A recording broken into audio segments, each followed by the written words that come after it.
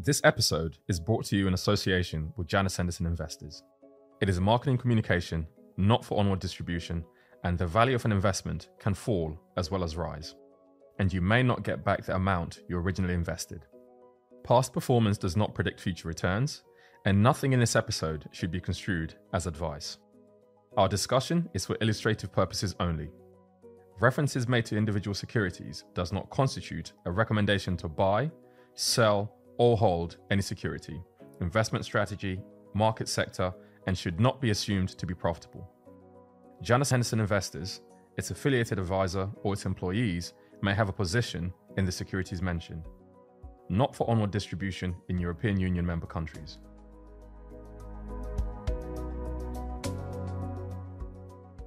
My name is Jamie Ross, Fund Manager of Henderson Eurotrust, and I'm here today with David Barker, who's an analyst who works with me on the trust. We're going to do a podcast series called Cutting Through the Noise, and the intention is to discuss something topical or thematic in the market and discuss how that particular theme impacts the portfolio and the kind of decisions that we're making and the kind of thought processes and debates that we're having. And today we're going to start with the cost of living crisis. Now, as a caveat before we start, obviously this issue has widespread ramifications, both moral, economic, socio-political implications. We're not going to focus on any of that. We're going to talk purely about the investment implications of this particular theme, and we'll run through some sectors and how we see those sectors and particular stocks, both in the portfolio and outside the portfolio, as being impacted by this theme. So let's start in a really obvious place and talk about the possibility of demand destruction in some of the consumer-facing sectors, starting with consumer discretionary. And for this, I'll hand straight over to David to kick things off. Thanks, Jamie. And typically during a period of consumer slowdown, we see the first signs of slowdown in the consumer discretionary areas, whether that's in fashion, furniture, or home improvement. And we've already started to see some quite large companies globally talk about a slowdown in demand, whether that's H&M or Logitech in Europe, or some of the large retailers in the US like Home Depot or Walmart. Where that issue's been very acute in Europe, and we really see it come to fruition, is in online fashion. Companies like Zalando and ASOS that had very strong COVIDs where people were staying at home and ordering a lot of clothes at home. You've seen demand really fall off from actually quite a high base. And also during that period, you also saw valuations for these types of companies, e-commerce in Europe and also internet in general, really go to quite high levels. So what you've seen is e-commerce companies like Zalando really struggle to perform. Zalando, for example, fell 55%, I think, relative to the index this year. We don't typically have a particularly strong focus on retail in general in the trust. No, we haven't done for a while, and it's the right area to talk about first because we're already seeing the weakness here. It's not an area that we're speculating we might see some weakness. It's already very clear in both the share prices and the operational performances. Historically, we've had a bit of e-commerce exposure. This isn't a bad sector long term. The structural drivers are interesting. But in more recent years, we've cut back on our exposure and actually have very little at the moment. Where we have really avoided exposure almost entirely has been general retail, kind of non-e-commerce type operations. So, food retailers or the bricks and mortar, fashion retailers, very little exposure. And really that's not so much because of this weakening consumer environment, but just because actually we don't really like the business models in a lot of those areas. So very little exposure here. Three positions that I suppose touch this space that we do have exposure to: Delivery Hero in a very small position, HelloFresh another small position, and Adidas. So an area that we're keen to avoid in this environment. But it brings us on to an area that we prefer, still consumer, still very discretionary, but we think an area that will be a bit more resilient, and that's luxury. It's kind of a difficult topic because at first glance, and we've debated this a lot, but at first glance, luxury is the most discretionary of items you can possibly imagine. You don't need a bespoke suit. You don't need a scarf. Well, you need a scarf, but not a £500 scarf. You don't need a Birkin bag from Hermes. But actually, history has shown that area of the market tends to be super resilient in times of economic stress. And really the reason for that is that actually only a very small portion of people globally can afford luxury goods. And these luxury goods companies, only about a third of their customers provide something like 80% of revenues. So the ultra rich really drive defensiveness in these companies.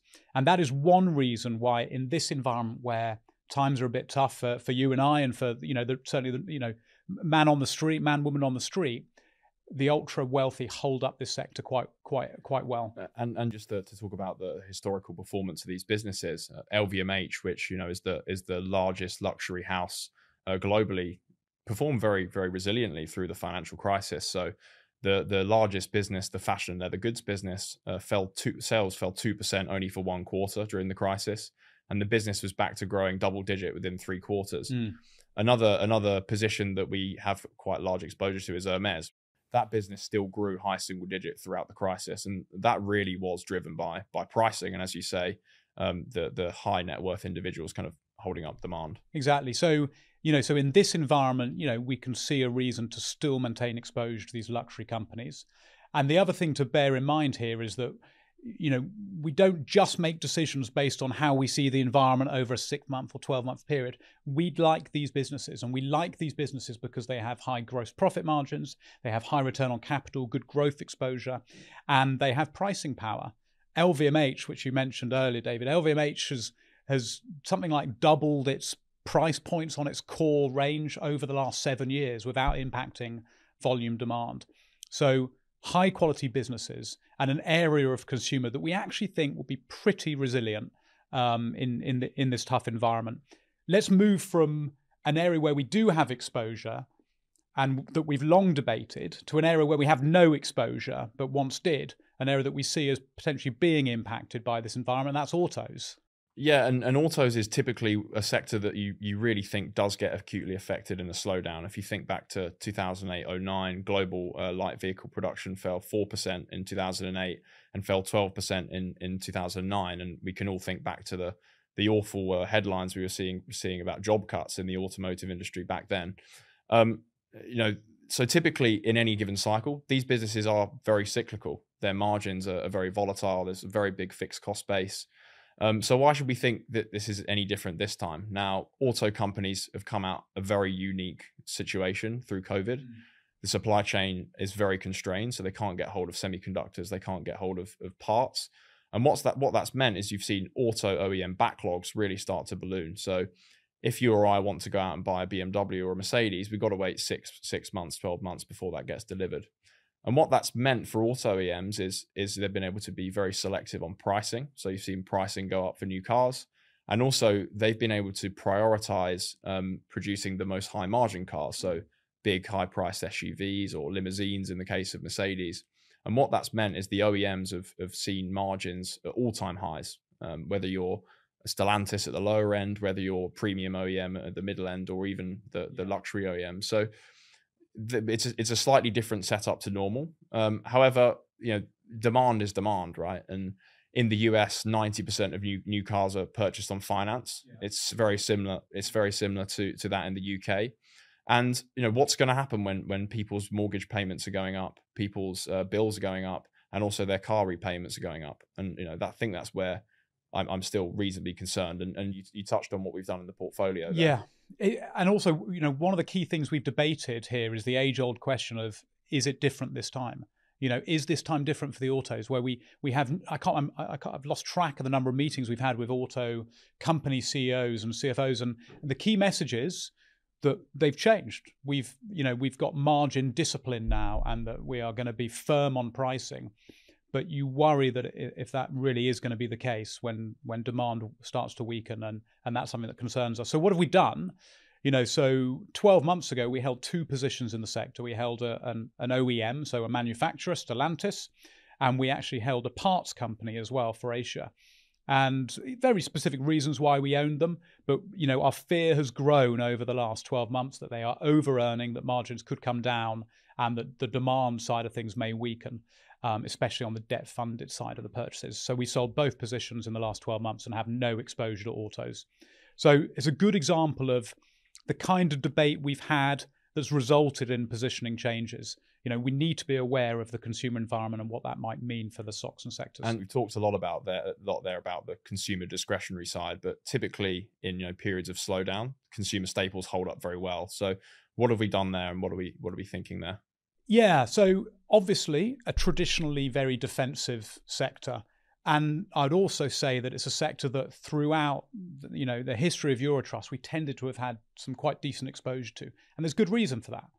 These companies tend to have pricing power. The brand heritage gives them pricing power. They tend to have high margin structures, high returns, and they tend to have stable and defensive growth profiles. But what about in this environment? What about an environment where the consumer's weakening? Well, firstly, we don't expect to see too much volume weakness. So let's use an extreme example.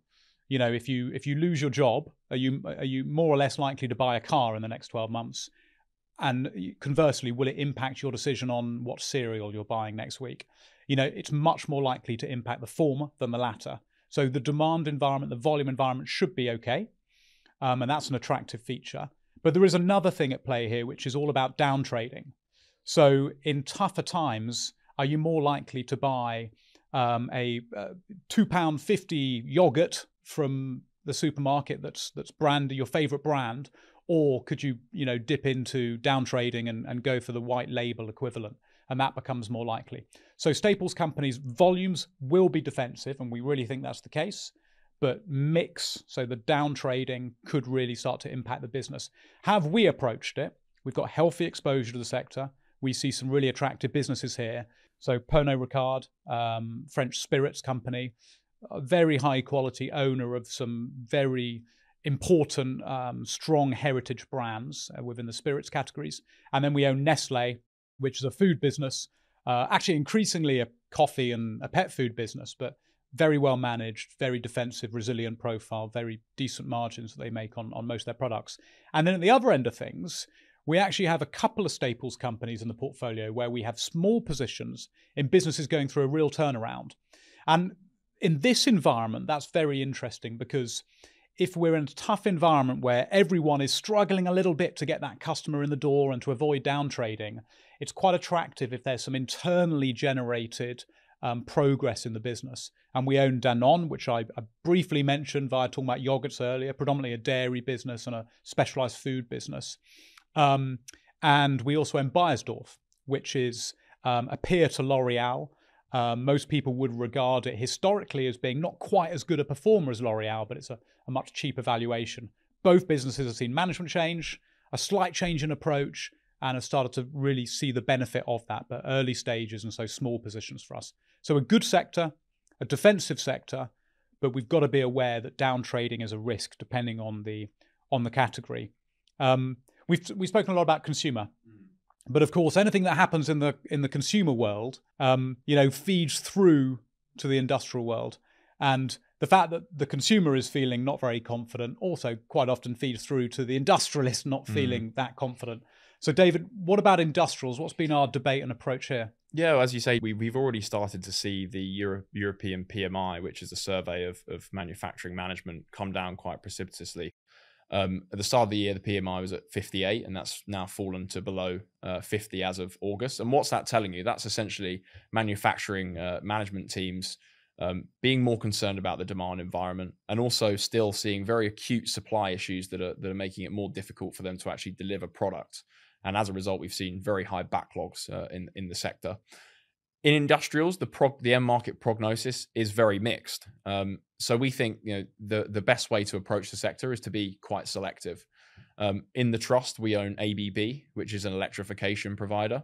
What they essentially do is enable industrial companies to be more efficient in their manufacturing footprint. And at a time when energy, wholesale gas prices are where they are, that can be a very valuable value generative purchase for an industrial company. So we still see very strong order momentum there. Another end market where we still see good momentum is in mining and mining capex, as the global economy has tried to debottleneck, but also as we've seen new applications like electric vehicles, which are very rich in copper and metals like lithium and cobalt. That's been very beneficial to capex for the mining industry. Sorry to interrupt, but it's actually worth mentioning the link between those two as well. because one of the things we try to do with Eurotrust is to invest in a sustainable way. We do consider ESG factors, and actually both of those businesses, both electrification focused ABB, but also the mining CapEx focused business we own, which is Metso, both of those are playing into end markets that have a very important role to play in electrification and in decarbonisation on a long-term basis. And going back to being selective, there are also areas where we don't want any exposure at the moment at all. Construction globally is an area both in the residential and non-residential space where we're concerned about demand. In residential, obviously, higher interest rate environments makes mortgages more unaffordable. It reduces the number of house sales, and also it reduces the amount of housing starts. That's bad for residential construction exposed companies in Europe. We also saw in 2021 and 2020 during the COVID pandemic a huge boom in home renovations as people stayed at home and had savings to spend, and we've really started to see that falling off. So within the trust, we have elected to have no direct exposure to residential construction. And then on the non-resi side, China's been the real theme. You've seen developers like Evergrande coming under financial distress. And as a result, you've seen huge numbers of projects essentially being stopped. And what does that mean for large exporting European construction companies like Kone? You've really seen orders start to slow down. Now, Kone is an example of a European company that's very high quality and the type of company maybe we would like to own, but we don't feel comfortable owning a company like that with this kind of end market outlook. I think that's a key point, and again, hopefully highlight some of the debate that Dave and I have on the desk. There are a lot of companies that we would like to own, but we have to think about the environment at the moment that they're faced with and the environment that they might be faced with over the next couple of years. Kone is a great example of that. We can't talk about industrials without mentioning Kion. It's been Kion's been a kind of core position for us for a little while. Why do we like Kion? Kion's a German company with exposure to industrial trucks, so forklift trucks, and also to warehouse automation. We, in particular, really like the warehouse automation business. Simply put, warehouses globally are not that automated, and we think that automation penetration will increase a lot over the next 10 years, over the next 15 years, and Kion will have a big part to play. But in the short term, these kind of issues that we've discussed earlier on in this video about the consumer getting squeezed, about inflation, they impact the industrial world as well, and Kion has really struggled with a higher raw material cost base and an inability to instantly pass that on to its own customers. It's suffered from supply chain issues as well as that inflation. And it's also, and again, this is related to the consumer environment we discussed earlier, it's seeing some demand weakness. Really simply put, why is it seeing demand weakness? Why is a customer, for example, the Amazons of this world, why are they demanding less warehouse automation right now? It's because they spent a lot on warehouse automation and warehouse in general during the conditions created by COVID. And then afterwards, consumer demand weakens a bit for their goods and services. And so their demand in turn weakens for their kind of CapEx spending plan. So Kion struggled a bit. We've maintained the faith there. We think that the future is bright for Kion, but the conditions at the moment are very tough. And then the final area that I wanted to touch on within industrials, or broadly within industrials, is semiconductors. Now, this is an area that one might describe as the canary in the coal mine. The semiconductor companies tend to see vicious cycles, and they tend to see conditions change and impact the business very early, both on the downswings in cycles and on the upswings as well. And so far this year, we've seen a number of warnings from companies within the semiconductor value chain, especially those exposed to more consumer-facing end markets. If people are buying less smartphones, semiconductor demand for the kind of semis that would go into a smartphone falls as well, and the companies suffer as a result. So some pockets of weakness there. But it's an interesting topic because for us, this weakness is something that is creating opportunities for us. We came into the year with not much semiconductor exposure at all, and now we've added 2 semiconductor companies in the last 3 to 4 months. And we've done that in a small way. We are aware that conditions are tough and could remain tough, but the semiconductor equipment companies in particular, which is where we've established our positioning, in particular, by the way, in BE Semiconductor and in ASM, and we had a long established position in ASML as well. These are good companies. 60% plus gross profit margins, 20% plus operating profit margins, high return on capital, and exposure to structural growth. So it's not all bad. A tough consumer environment that feeds through to the industrial world creates opportunities, and we're trying to find some of the best of those. So let's summarize. We started on consumer, and within the consumer space, luxury is an area that still appeals to us. We think that'll be a resilient area. The more general retail, we think will struggle and is struggling at the moment a little bit. Staples historically has been a really good kind of defensive area, and we think that remains the case. Within industrials, a hugely complex sector, many different end markets, many different impacts from the environment we're seeing today. Really have to be selective, really have to meet the companies and understand the businesses. And then where do we get defensiveness? Pharmaceuticals, we like that space. Staples, I mentioned earlier. And then slightly bizarrely in a defensive debate would be exchanges and aerospace. So I hope you've enjoyed that. And we'll try and do a couple of these a year and talk about themes that we think are, I suppose, the most interesting debates that we're having on the desk at any one point. Thank you. Glossary terms. Automotive OEM. OEM stands for Original Equipment Manufacturer.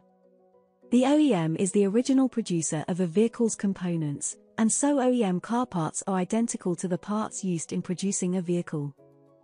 Barbell approach. The barbell strategy is an investment concept that suggests that the best way to strike a balance between reward and risk is to invest in the two extremes of high-risk and no-risk assets while avoiding middle-of-the-road choices.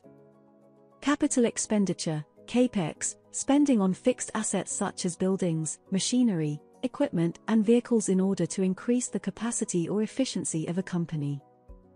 Cyclical. A cyclical stock is a stock that's price is affected by macroeconomic or systematic changes in the overall economy.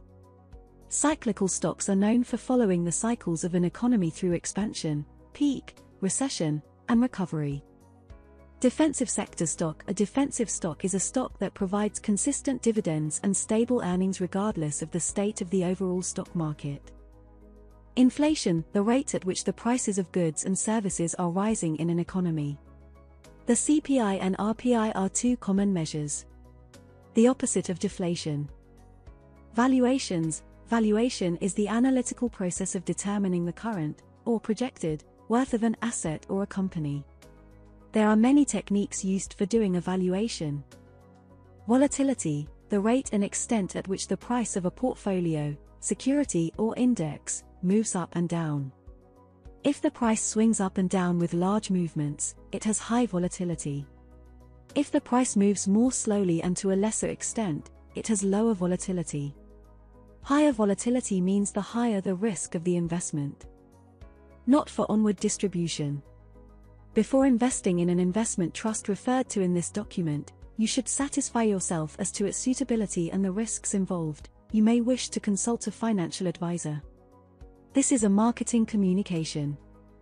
Please refer to the AIFMD disclosure document and annual report of the AIF before making any final investment decisions. Past performance does not predict future returns.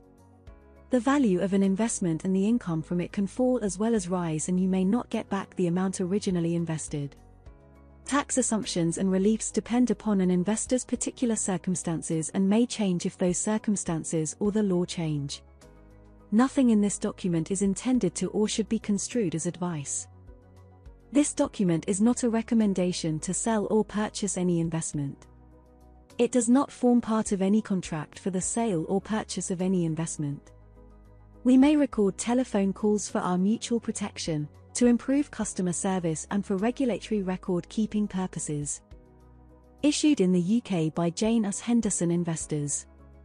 Janus Henderson Investors is the name under which investment products and services are provided by Janus Henderson Investors International Limited, Reg number 3594615, Janus Henderson Investors UK Limited, Reg number 906355, Janus Henderson Fund Management UK Limited, Reg number 2678531, Henderson Equity Partners Limited, Reg number 26066446, each registered in England and Wales at 201 Bishopsgate, London EC2M3AE, and regulated by the Financial Conduct Authority, and Janus Henderson Investors Europe SA, Reg No. B22848 at 2 Rue de Bitbourg, L1273, Luxembourg, and regulated by the Commission de Surveillance du Secteur Financier. Janus Henderson, Knowledge Shared and Knowledge Labs are trademarks of Janus Henderson Group plc or one of its subsidiaries. Copyright symbol Janus Henderson Group plc.